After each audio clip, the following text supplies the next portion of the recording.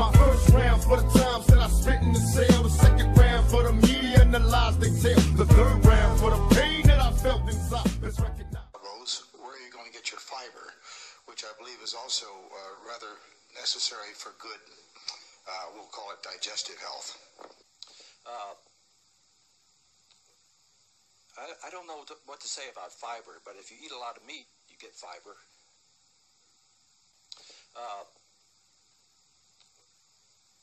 I don't know what to say about fiber, but if you eat a lot of meat, you get fiber.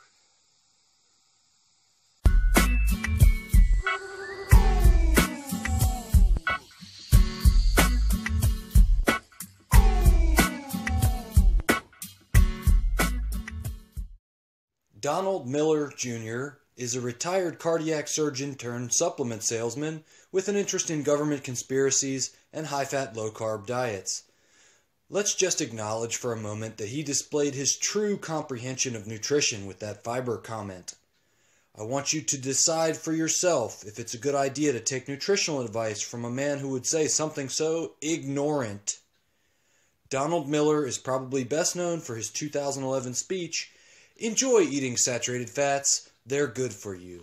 I've noticed that one of the themes of this meeting is the bad things that government do to our lives. And I will follow this theme in this talk with regard to nutrition. Let's take a moment and recognize that his audience exists primarily within the libertarian right-wing spectrum, where people are predisposed to distrust the government and establishment science. Now, I'm not saying you should trust everything the government says, but this is an important point about his target market. His strategy is to posture himself as a skeptic and then pitch to the audience's cynicism towards authority. The irony is that he uses his credentials as a heart surgeon to boost his credibility on the topic of nutrition, which, as we have seen, is questionable at best with his comment on meat and fiber. Statins follow the politically correct diet cholesterol theory of heart disease, also known as the lipid hypothesis. It says that eating, quote, artery-clogging saturated fats raise serum cholesterol, and high cholesterol causes obstructive plaques to form in coronary arteries through a pathologic process known as atherosclerosis.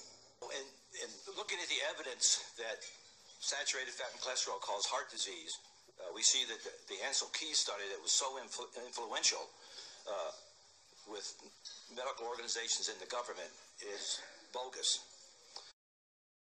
Did you notice how he introduced the concept of the lipid hypothesis by calling it politically correct? The strategy is to create doubt. Ancel Keys was the preeminent early researcher on the relationship between diet and heart disease. Donald Miller thinks Keys' research is bogus, but can only muster a regurgitation of the common low-quality arguments you find on low-carb blogs. Donald, you claim Keys was biased and cherry-picked the data, but you didn't actually read any of his research because you're a bitch. Keys explained in his research why he did not include several of the European countries. World War II impacted dietary habits in Europe, and countries like Mexico didn't even have death certificates back then. This man is a cholesterol denier. Well, what about cholesterol? As with saturated fat, it is not a villain. On the contrary, cholesterol is critical for good health. It is an essential component of every cell in the body. And although few doctors know this, more than 20 studies have shown that elderly people with a high cholesterol level in their blood live longer than those who have a low cholesterol. Promoting the idea that high cholesterol is healthy when you are old is dangerous and deceptive. Here's what he's not telling you. Look at Jeremiah Stamler's research with an understanding of comorbidity and reverse causation. In populations eating a rich, standard American-style diet, cholesterol levels plummet later in life because people have spent their entire lives with elevated cholesterol, and other disease processes occur that affect serum cholesterol levels. Notice we don't see these plummeting levels later in life in the Japanese who don't eat a rich Western diet. He is essentially using this J-curve to make the claim that elevated cholesterol provides protective benefits later in life. He claims the Framingham study shows fat and cholesterol are healthy.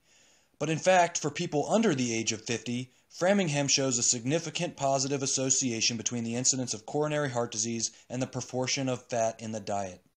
The best meat to eat is that which is certified humanely treated or 100% grass-fed finished. Tell me more about humane killing. I call this the ideal healthy meat fantasy. Liberty-minded people and people raised in rural areas are particularly susceptible to this pitch. It invokes nostalgia from America's history of small farmers and a return to simpler times. We want to believe if only our meat were humanely pastured and grass-fed, then we would all be healthy. But this is not reality. This convenient fantasy sticks around as a nebulous idealization people can cite without changing their behavior. According to Donald Miller, the proper treatment plan for coronary artery disease is to ignore your doctor altogether and just purchase a dozen or so supplements. And he took the liberty of telling you what brands and dosage to order. Eating an abundance of whole plant foods doesn't fit his macro recommendation of 70% calories from fat. So beyond your typical vitamins and minerals, you also need concentrated plant extracts. Imagine the level of convenience he is offering his audience. Don't change your diet. Reverse heart disease with supplements and packets of extract purported to contain 8 to 10 servings of fruits and 8 to 10 servings of vegetables apiece. Of course, he sells these, quote, wellness products, unquote, and has his own hotline available to service your needs. But Donald, if the saturated fats you promote are so healthy, how come your wife developed coronary artery disease? Do genetics explain a coronary calcium score over 400, or could that have something to do with diet? People call us dogmatic for eating whole plant foods, but this guy is so anti-statins, he's treating his wife's heart disease with supplements and brags about giving advice to veterans post-op heart surgery not to take their cholesterol-lowering medication. And when I ran the heart program at the VA hospital the last 10 years of my career, one of the quality metrics was giving statins to the patients after their surgery. And I would have to go by and start speaking in their ear and tell them to take a low dose or just don't bother with that, give them a prescription. So enjoy eating saturated fats, they're good for you.